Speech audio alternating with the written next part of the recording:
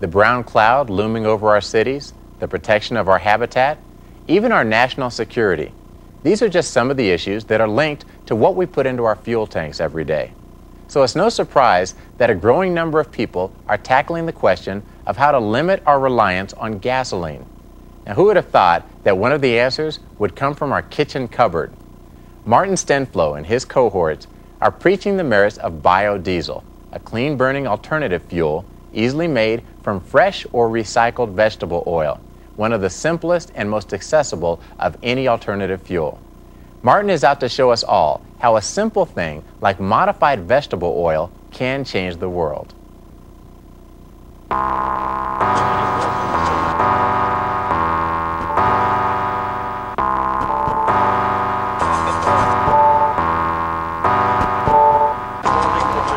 It's easy to get overwhelmed sometimes about all the issues and problems that are going on in this world, especially our dependence on foreign oil, our contribution to global warming, our energy problems, our fuel problems. And it's tremendous. What can we do?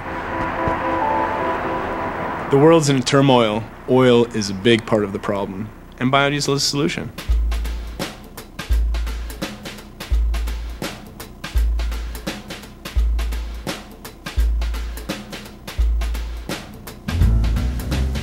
To really solve the whole sustainability problem, we need to figure out how we can get sustainable using the current infrastructure.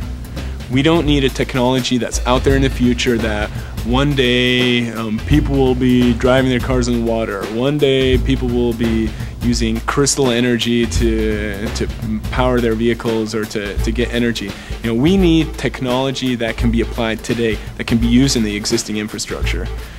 When I found about biodiesel that, I can use my existing car without modifying it, I can use the existing pumps and tanks and pipelines and refineries, everything that's currently out there, and I get my oil for free from the restaurants, I couldn't think of anything better than that. My name is Martin Stenflo. I'm one of the co-founders of Boulder Biodiesel.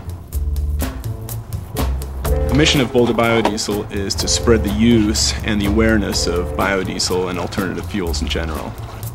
When I found out about biodiesel, I didn't believe it. I read about it and there were people claiming that it was true, but I had to find out for myself. I made a couple of blender batches in my kitchen. You take a blender, you take some vegetable oil, some alcohol from your kitchen, some lye, and you throw it in there, and you make some biodiesel, and it works. The chemistry works, but does it really work as a fuel? So I'm riding my bike home and my neighbor across the street has a for sale sign on his diesel Mercedes. So I bought his car for $1,500, 1983 Mercedes-Benz, and poured some of the fuel I made in my kitchen into my tank, and it still worked.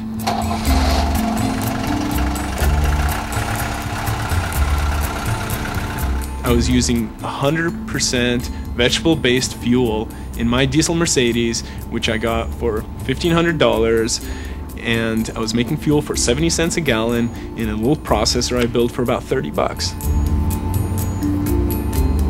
I discovered that I can be completely petroleum independent for a very minimal cost.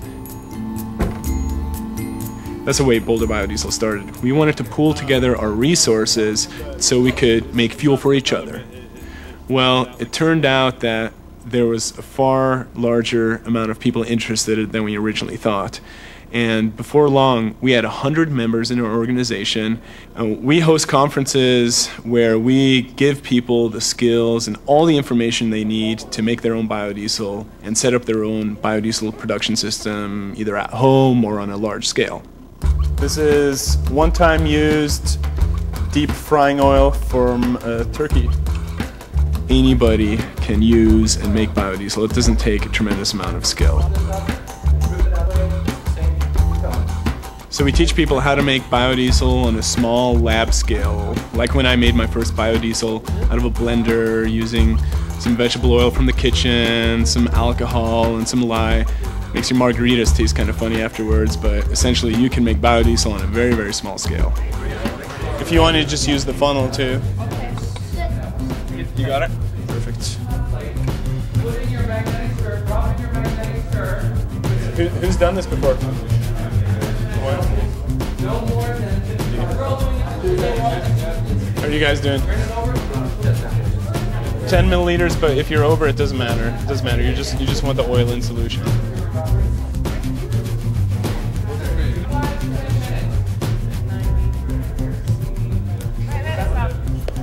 Biodiesel has better lubricity than regular diesel fuel, so it'll extend your engine life and reduce friction. The emissions from biodiesel are clean, non-toxic, it's biodegradable, you can essentially drink it, it's less toxic than table salt, it biodegrades faster than sugar, it is a clean, safe, non-flammable, non-hazardous, non-toxic alternative to diesel fuel. Well, generally you want to react for about an hour, but we'll see like 85% of the reaction happens like in the first 5 to 10 minutes. Oh, for like larger batches, then you use a processor, and we'll do that this afternoon.